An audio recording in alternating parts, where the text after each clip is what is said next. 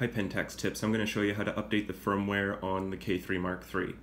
So first thing that we can do is hit the menu button, and it's the 6th wrench eye menu for the firmware info to check what version you currently have. And from there we can format our memory card.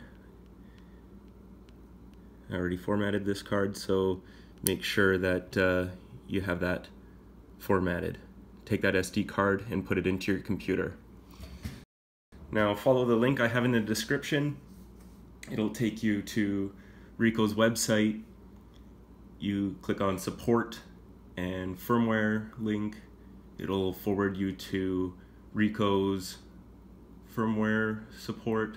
Scroll down to the K-3 Mark III. Click on the link for Windows Mac. Scroll all the way down. At the bottom you see the options to download. Click yes. You'll see the file start downloading. Once it's complete, you can click on this expanded arrow and show in folder.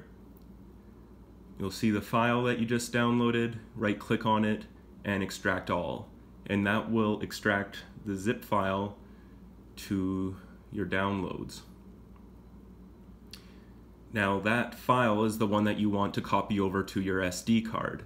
So I'll just resize the windows here and click and drag that file to the root drive of your SD card. Now you can safely eject your SD card and put it back into your camera. So back at your camera, you put the SD card into the first card slot, and while we're turning it on, we hold the menu button.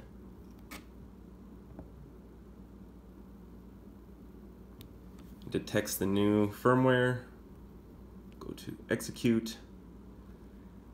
Firmware starts downloading, updating.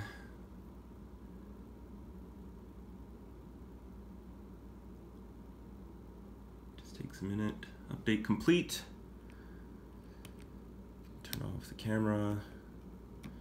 Back on, and we'll double check the firmware.